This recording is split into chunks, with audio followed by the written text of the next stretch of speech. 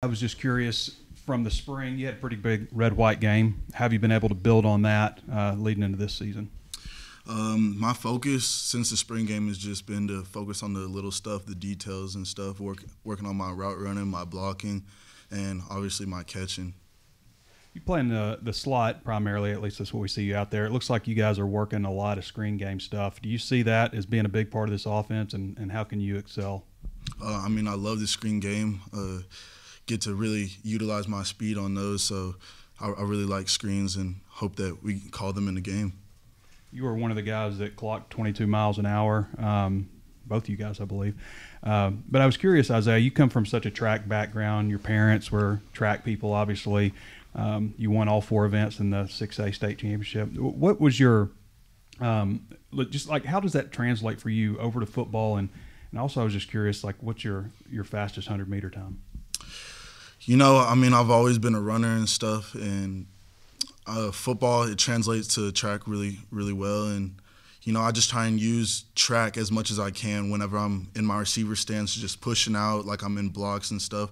And, you know, just have big, long strides whenever I'm in the open field. And then, you know, kind of chop it down a little bit whenever it's a little bit closer. But in the 100, my freshman year, I ran 10.8, and that was my fastest time in the 100. 10.8.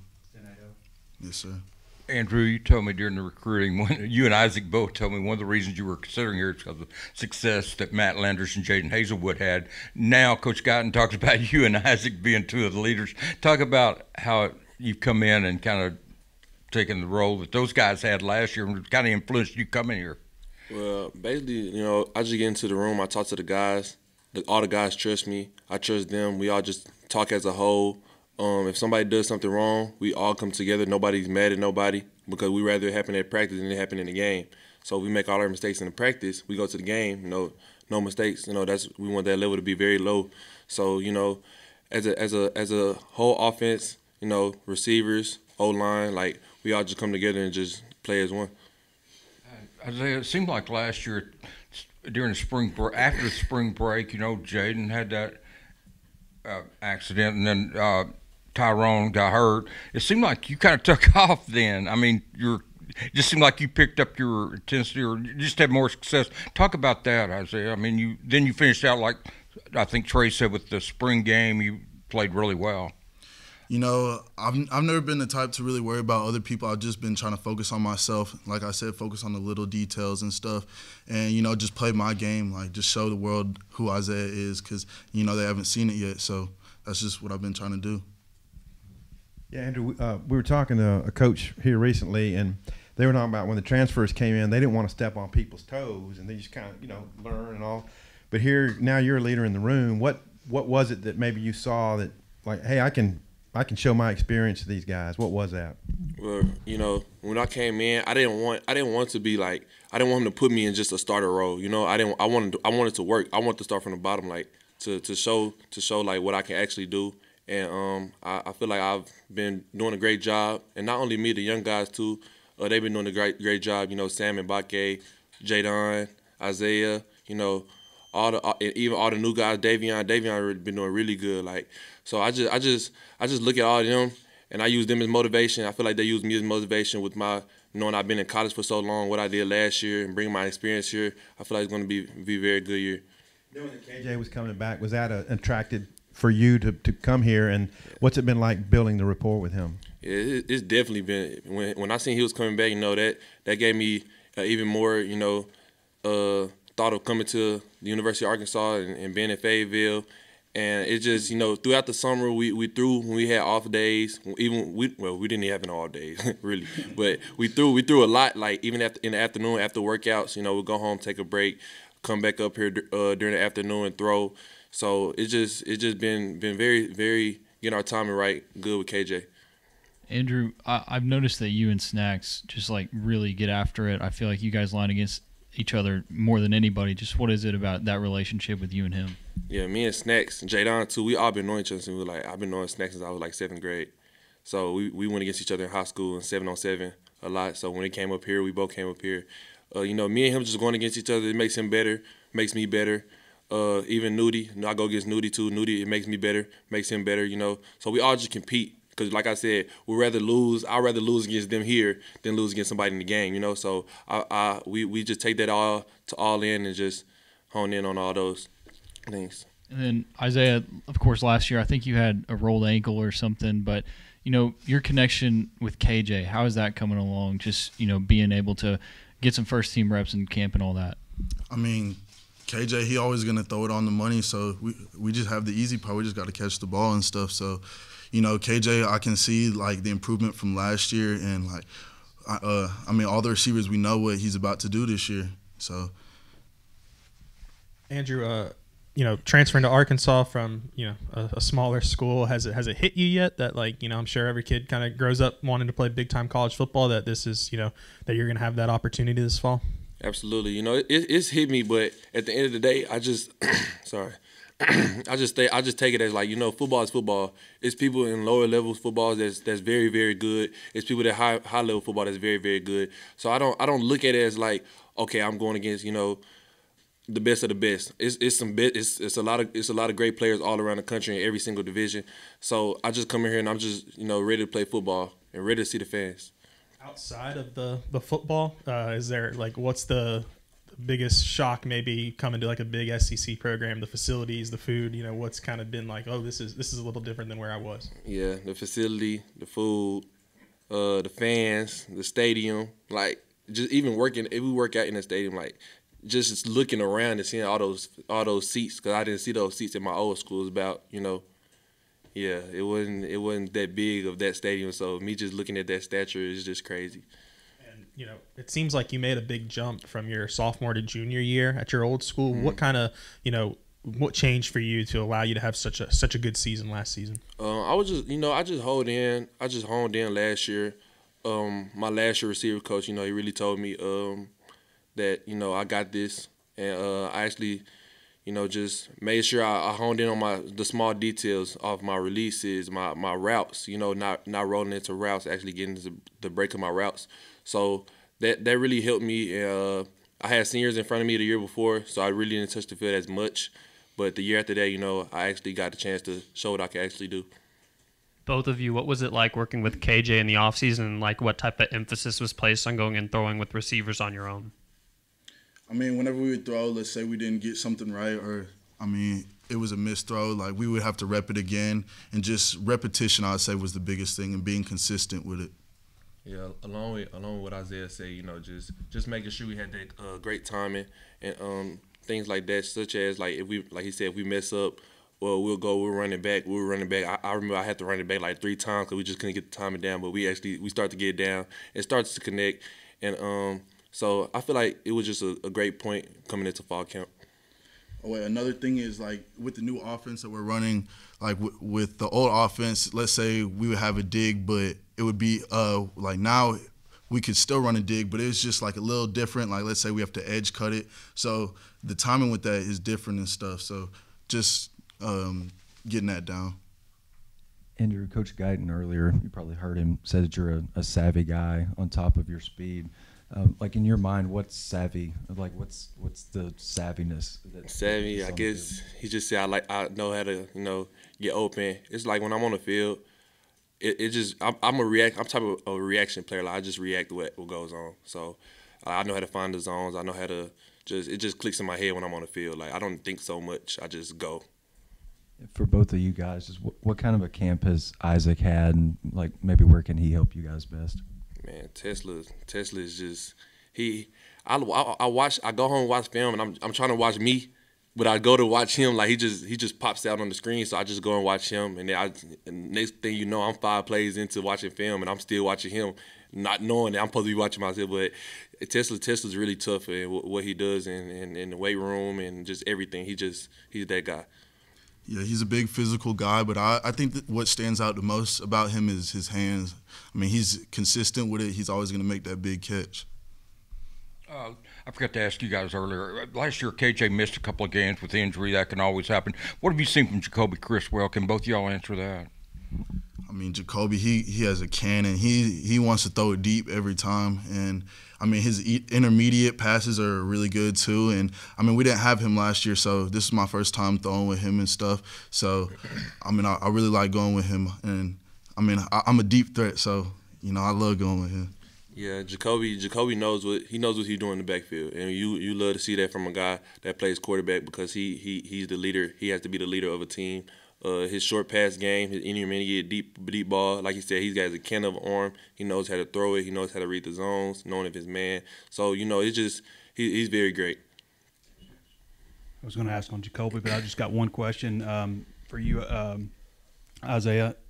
Recruiting process for you. You seemed like you were trying to get away from home. Maybe you committed to Texas A&M for a little while, committed to Oregon for a few months, and then come back around and settled in on Arkansas. What was that process like for you? What were you looking for, and just what did you ultimately end up finding closer to home? I would just say I didn't know exactly what I was going to get with Arkansas, and I remember going to the Texas game, and it was like second game of the season, and I didn't even go as a recruit. Like I went with my buddy, and just the atmosphere there, I was like, yeah, I think I'm gonna go here. Like I didn't tell anybody, but I knew I was gonna go here, and so I started getting recruited again and stuff, and I feel like Coach Pittman and Coach Guyton is another big reason as to why I came here, and they just made it feel like home. And Coach Pittman, he's a great coach, and I just couldn't turn it down. Andrew, yesterday we got a chance to talk to the DBs, and I know you talked about the competition that you guys have with them, but Nudie seemed really impressed. He was like, Andrew's just changed so much from spring to now. All of us DBs are impressed with him. Can you talk a little bit about, you talked about your game and how it changed from last year to this year, but talk a little bit about where you feel like it's changed from spring to now. I feel like when I got here in the spring, I was still kind of nervous, trying to feel my way out. But now, going through summer, but actually building a relationship with all the players on the team, like I'm very confident right now, with the playbook. I make sure I'm in the playbook every day before I go to bed, and just like knowing the plays, knowing everything. So when I get out on the field, I can go 110 miles per hour. So that's my main thing about what went from spring to fall camp. I think that Andrew, the thing that sticks out to me the most about him is his like polishness. He's a really polished receiver, and just his hands. Like he's always gonna make the catch. Like today, he had a really nice one-hand grab, and he's physical and stuff too. But he's a great receiver. Isaiah, Coach Fountain seemed pretty stoked about maybe having you on kickoff return. I'm wondering what your level of wanting to do kickoff, maybe even punt return. I'm trying to get on the field this year. I don't care where it's at. Last year it was kind of weird because, I was on the bench, and that's never happened for me. So this year I've just been trying to go hard in practice, not take any plays off, and just know that practice translates to the game. So been trying to go hard. You and Bryce pretty well split in time with the ones basically with the top unit at slot. Yes, sir. Bryce, last year he was over me, so we really play off each other. Like he'll have a good play, and then I'm like, okay, I need to turn it up. Let's go. And then he see me get a big play, and then he knows he needs to match that too. So I feel like we're really good, and we complement each other. I was quoting the stats on the 2-on-2 earlier, and Coach Guyton said, yeah, it wasn't the best period. How did y'all bounce back? What did y'all do well the rest of practice today? We bounced back. We bounced back for sure. We started to lock in, practicing in the morning, everybody still had to wake up. We got to wake up. So once we get outside and the sun starts to hit us and everybody's, locked in, it became a great practice.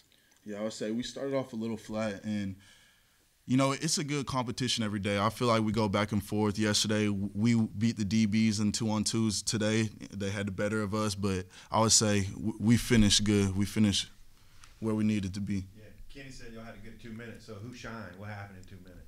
The team shined. Yeah, everybody was. The whole offense shined in 2 minutes. You don't want to just key in on one player, because even when one player makes a play, somebody was responsible for that play. Even if the O-line blocking for the quarterback throwing the ball, like it's not just one player. So I feel like the whole offense as a whole.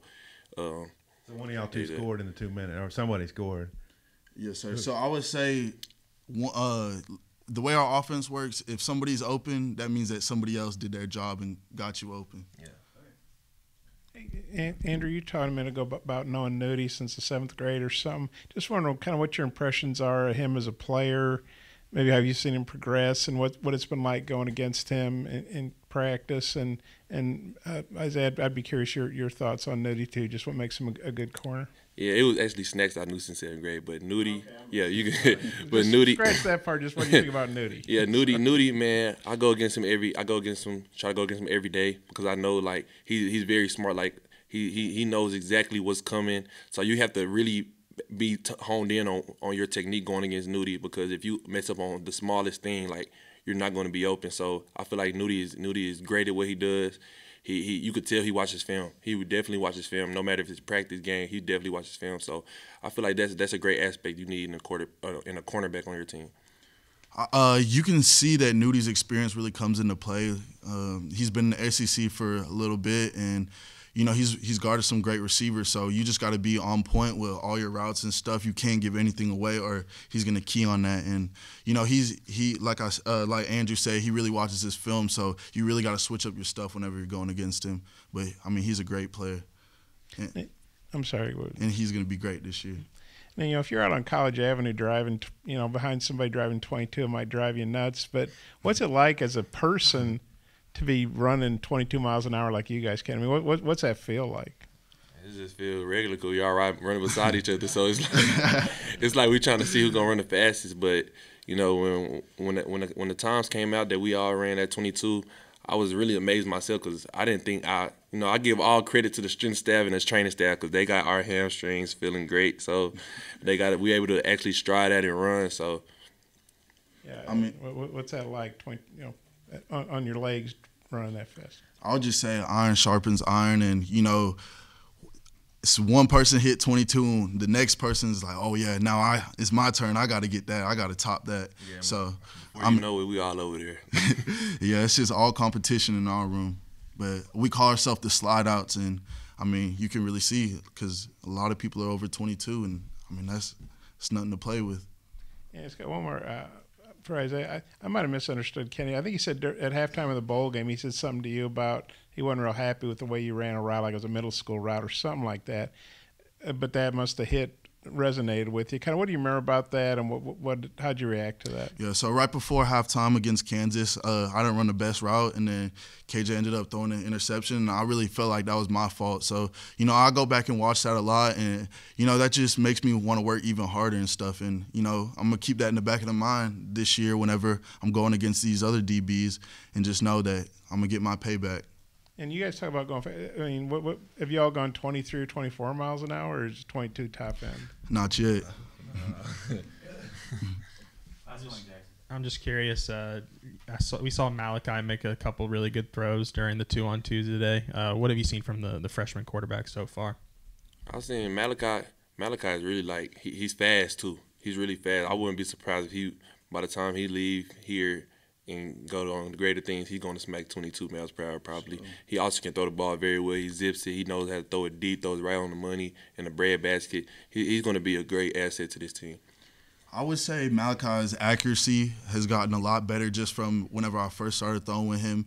His deep ball was always there, but just his intermediate routes, I mean, his digs, slants, his bangs are all on point right now. I mean, the timing is there, and I just feel like he's going to be a really great quarterback. Thanks, fellas.